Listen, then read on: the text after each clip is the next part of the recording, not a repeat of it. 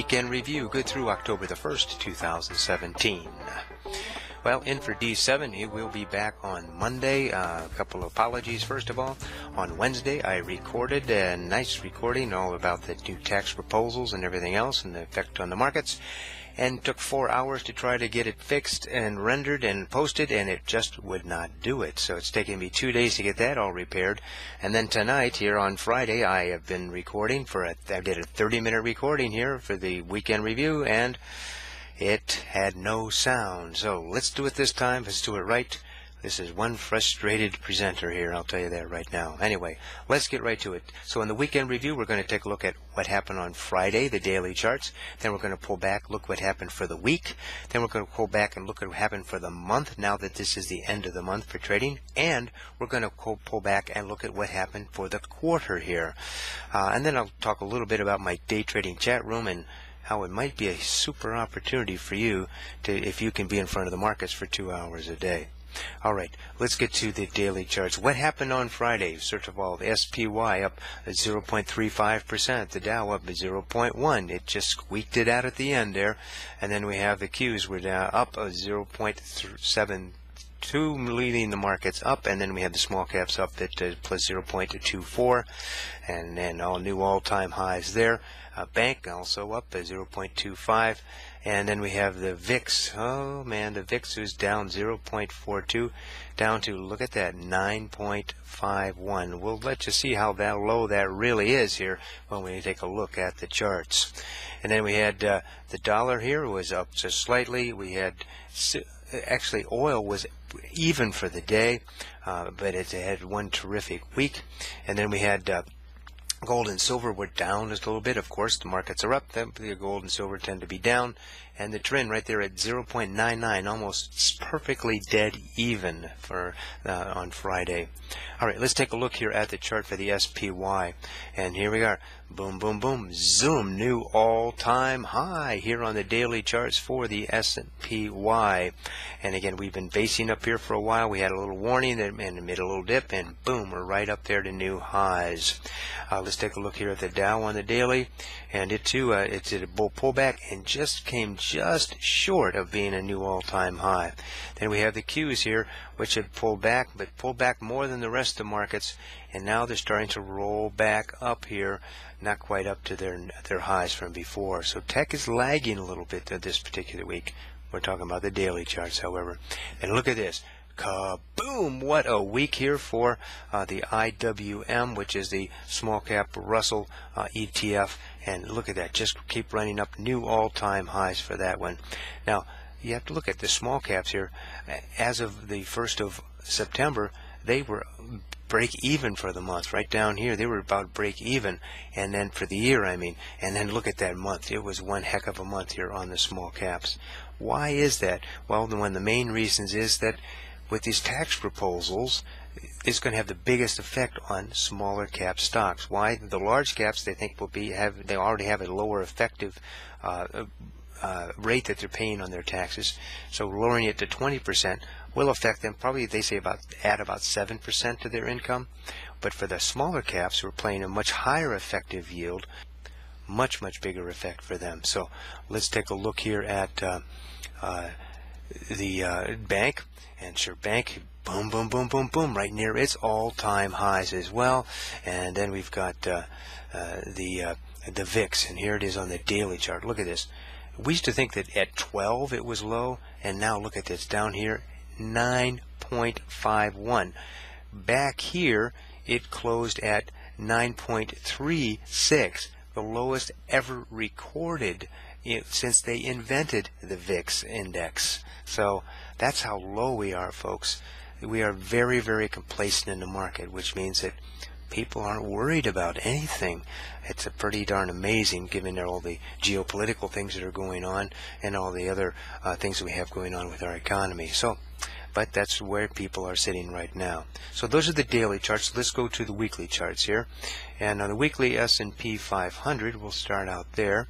Here's the SPY weekly, and we're in a bull pullback here on the weekly, and it's rising up, and then boom, new all-time high here. And then we have the Dow here, The brick looks very similar. Bull pullback here, and then boom, boom, boom. We're all the way back up to new highs. Then we have the Qs on the. Now, if you remember last week in Dez's weekend video here, he was very concerned. He put a sell on it because it closed below the lower part of this rising wedge, which is a bearish formation, and sure enough, it fell all the way down here to the 20 moving average, and then it came all the way back up and closed just above that line. So we may have repaired ourselves here. Then the small cap Russell, nothing but on fire here. Look at that, boom, broke out of this upper resistance line on the weekly chart, closed just before above it last week, and now all the way up here, just on fire this week, that's for sure. And then again, bank here testing its all-time highs on the weekly chart.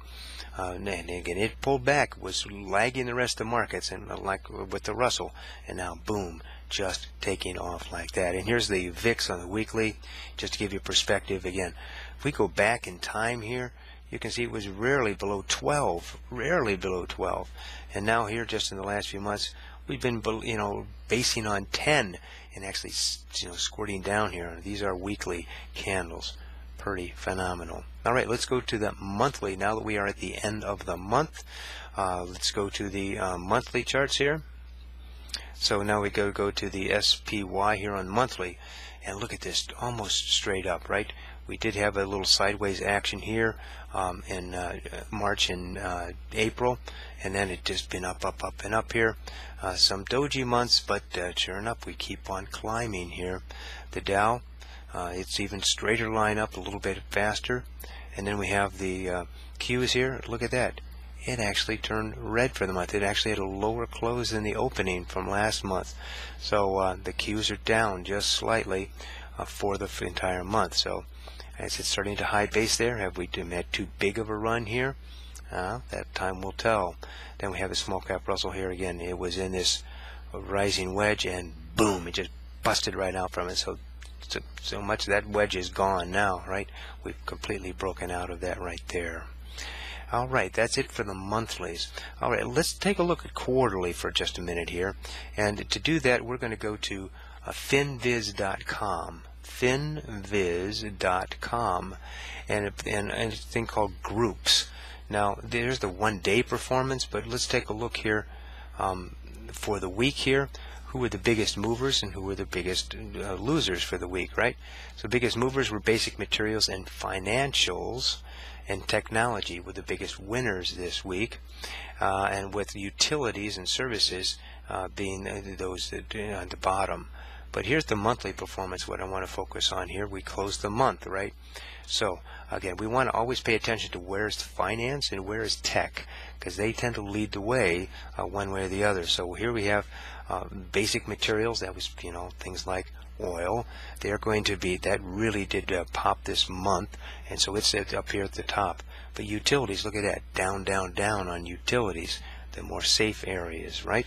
And consumer goods, look at that, just about break even for the month. Again, these are as sectors, but unfortunately, technology is down here too. It's one of the lowest ones, and we want tech to be leading up there, one of the stronger ones. And we financials. Financials right in the middle here. So, yes, they've been on fire here, but they're still not as much as the rest of the market. So they need to be catching up. And so that's where we can look at the monthly. And then for the last 3 months, which is the last quarter, here we have it. Here's our quarterly analysis. Basic materials just very, very strong. Technology, that's good there, right up there. That's very good on the quarterly basis, and the financings are right there, number 4. So we're in good alignment for the quarter, and we're just in fair alignment for and we're not in as good as for the monthly performance, because tech stocks have dropped down significantly here. All right, that's finviz.com. Now I'd like to talk to you about some of the things that I've been doing in my day trading chat room, and then after this we'll go over several individual stocks on the Dow Jones Industrial Average and some of the tech stocks. So let me just show you what the results were for today in my day trading chat room. Again, the Grok day trading chat room, we trade from 9:30 to about 11:30 each morning. That's Eastern time, and and I lead that room and make calls. Well, these are the calls that I made today, Friday, and you can see I had just several winners today and just a couple of expense trades. In fact, we had some pretty good results today. Look at this. We were 84% success rate. Our target is to have 60% success rate, which means we make money on 6 out of 10 trades. And I had 0 errors today. We're always tracking that as well. But our net for the day, because I was able to cut my losers short, I mean, I had, what, minus 0.4 and a minus 0.4, only 2 trades of expense, and they were minus 0.4. That's not much at all. We'd add this all up, the net of all of these was plus 12.85%. That's on return on risks. So what do we mean by that? If we have a model portfolio at $10,000, which means we're trading $10,000 on each trade, and we have a 1% stop, we risk $100 per trade. But for every 1% we make, we net, it is $100. So today we made about $1,285 in our model portfolio. These are on the call trades. These, as I call them, I put them up here, my exact entries, my exact exits. So we made about $1,200 today in the market. So that's the net. But what about for the week? Now we have 5% per day is our target, and we exceeded not only our target but our stretch goal of 10%. We exceeded that today as well. But look at this. This is it for the week. So we have some good days. We have some bad days. This was an exceptionally good week. I want to say that.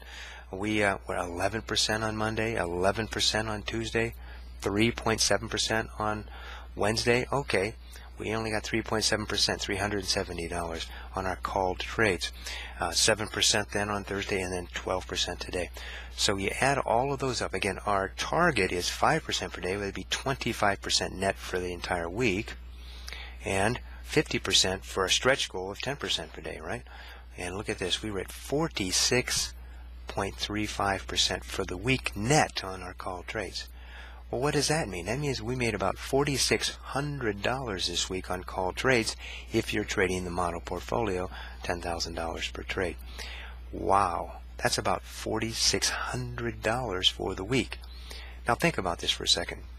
If you were to take and just trade that for 40 weeks this year, and you had 40 weeks with that result, so times 40, that would be $185,000 income for the year.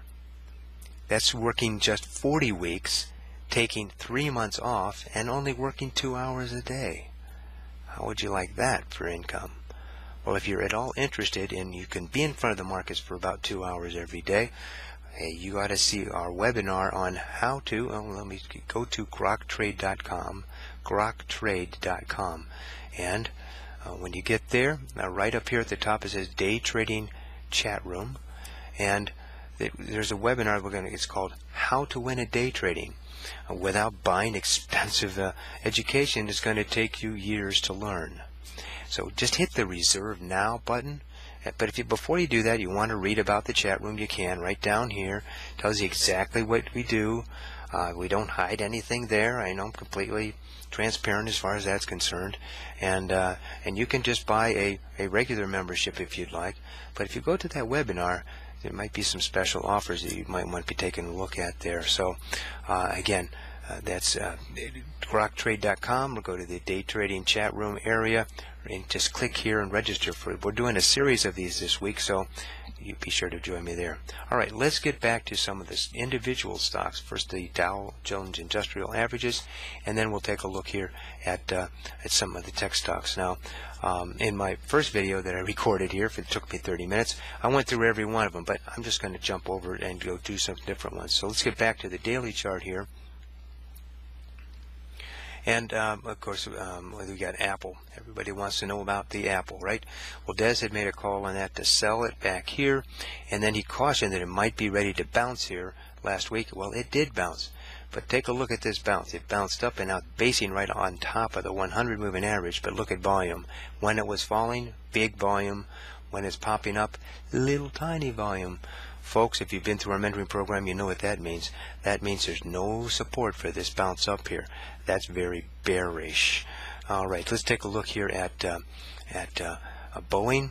Boeing here, it was in a buy, was high basing a long time, finally broke out, and Des was cautioning there might be time to take some profits, and it just drifted back a little bit here for this week here. Let's take a look at Disney. Now Disney had been a sell from all the way back here. It just crashed down and then crashed down, and it was coming up here, and Des saying, caution here. He was a little concerned about it, the way that it was breaking out here last Friday. Well, to me, it's a bear flag, and it started to break down again. So we're still in a sell mode on Disney. Then we got GE here. Again, I'm just going through these randomly, not being able to hit them all. And on this one, Des had called a buy, but down here, and it rising up. But again, I see that as a bear flag. And so now that has broken, and it stalled right here at the 50 moving average, and then bam, it fell down. So I have a sell on that one now. That's on GE. Goldman Sachs here was a buy from down here, and it was stalling here. But then look at this high base breakout. Boom! Again, banks have been on fire. So sure enough, Goldman Sachs is one of them banks, right? We have Home Depot. It was a sell and then was a buy. And sure enough, it continued to run up this week. Beautiful. This is a beautiful, we call a bull pullback. Pulled right back to that 20 moving average, that red line right there. Gorgeous. No, I take that back. That's the 11 EMA. Gorgeous, and just ran right up from there. That is a very pretty trade right there. Then we have J&J, Johnson & Johnson here. It was a sell here, and it just continued to run down. These are from Des's calls last week. And JP Morgan was a buy from here, and look at that, ran up, did another beautiful bull pullback right to the 8 EMA, and then room, still running on back up to new highs up there. Coca-Cola, KO, it was a sell here. It came down. It was stalling. Des was a little concerned that it stalled right here at the 50 moving average, but then kabam, look at that. Beautiful if you were short. McDonald's, MCD here.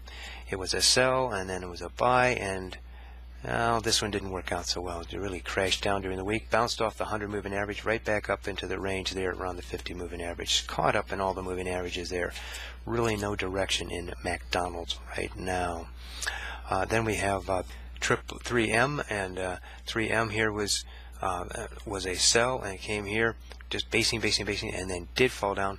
He did caution that it might take a bounce here, and ended up just basing for a while and dropping just a little bit here. That was on 3M, MMM. And then we've got Merck here, sell, and sure enough, it just followed through for the rest of the week from his call last week there. Here's Nike, which has been it was falling, and he called a buy on it, and it was just basing here. He kept his buy last week, but I'm calling it a sell now. Why? Because it fell down here after earnings, and it's now doing a bear pullback. I'm calling that one now a sell on Nike. And we got Pfizer here. It was a buy. Zoom, zoom, zoom, zoom. He cautioned that it might be a little topsy here at even $1.36, and I agreed with him there. And it's doing a bull pullback here, though. So if you're in it, that's good. If I were in it, I would have it stop right here about the 20 moving average on that one right now. And then we've got the Procter & Gamble, which was a sell, and it did a little bear pullback, and kabam, definitely selling. Now then, the market was up most of the week, right?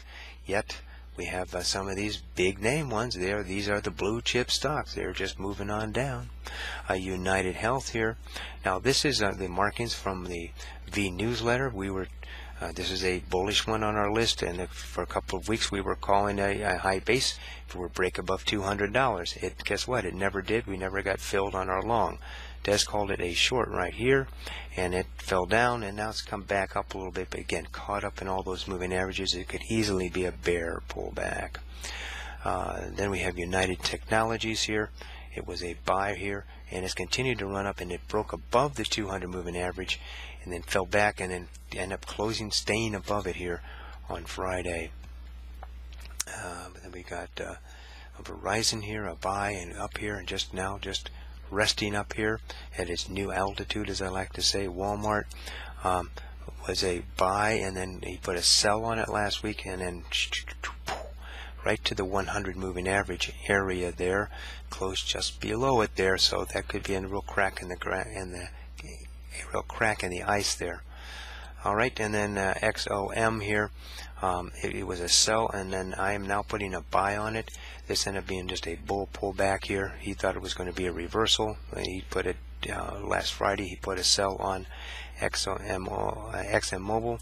I'm now putting a buy on that, and sure enough, boom, boom, boom. Now it's right to the 200 moving average, possible area for it to stall. All right, let's take a look at just some of the tech stocks here. It does, it covered last week. And we already covered Apple, and so here is Alibaba, and Alibaba here. This is again from the V newsletter I had in the video.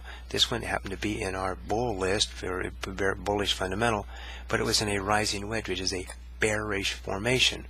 Now, in there I was telling, do not trade this to the long side. Well, Des had put a sell on it right here. Why did he do that? Well, it broke this rising wedge. He broke it, and then sure enough, bam, it did fall down here, almost $10. So now this could be a bear pullback. We have to keep an eye on that one, but definitely a sell there, and that's the reason why. Remember, he said there's a lot of things that he's not, that he's taking into consideration. Well, I had this actually drawn in. Many of his charts he did not have anything drawn in on. Baidu here, it was high basing, high basing, high basing. It's been a buy from back here. Baidu, and kaboom! Look at that. Started to break out on Thursday and Friday. It was up 2.6% there. Let's see here. Let's take a look at Facebook. Now, Facebook had an interesting week. It was a buy. He was cautioning that it just was going nowhere. And sure enough, on Monday, bam, down 4%. 4% drop. Ooh, doggy, that hurts. And what happened this week? It just came all the way back up about 5%, and ended up being positive for the week. So, you never know what's going to happen. But that's a real pierce down here after being in this really tight base all the way back here from mid-August to the end of September. For 6 weeks, we've been in a tight range. Now we're back into that range again. So we're in consolidation when it comes to Facebook. And then we've got Google, G-O-O-G, in a symmetrical triangle. It's in a buy, but sure enough, boom, look at that. That is like a perfect picture of it, the way that it breaks out and with increased volume. Google L, same thing, symmetrical triangle, increased volume, boom, boom, and away it goes. GoPro had a really wild week here. It was down over 4% just today. Now, we put a sell on it here. It did take off, and now just dropped right back down to the area it was last Friday. So, that one just kind of went wacko this week. NVIDIA here, and it was up here, and high basing at all-time highs, and then it starting to do a pullback. He put a sell on it, and it just fell down here, and it's just not seemed to be going anywhere on low volume. Now it's on low volume as it bases down there. Oracle, he put a buy on it last Friday, and it just didn't go anywhere, just going sideways. PayPal, this is one we've been in the V newsletters several times. Back here, we made a call on it, and then currently a lot of people are in this one. When it broke out here, then did a pullback right to that line of support, then took off again for highs. Now doing another bull pullback here. That's still on the buy side on PayPal. Red Hat here. Des had put a sell on it here, and then it had earnings. It popped up, but it's now doing a bull pullback and ready to go higher. I'm now putting a call for a buy on Red Hat now after its earnings and doing this bull pullback with after that's all finished there. Snap has been ran up. We put a sell on it. Bam, bam, bam. Now then it did go down one more day, and now it's starting to return back up, and it's getting above the moving averages here. This one could be a call for long here, but I'm keeping an eye on that one. Last one then is Twitter. Des had a buy on this one. He kept his buy last week, but now it's broken below the 200 moving average and staying below it. I'm putting a sell on Twitter. Well, that's it for this week. Again, Des will be back on Monday, and sorry about all my technical issues that I've had this week and wasn't able to post more of my videos. But just remember this, I want you to trade well and let your winners run.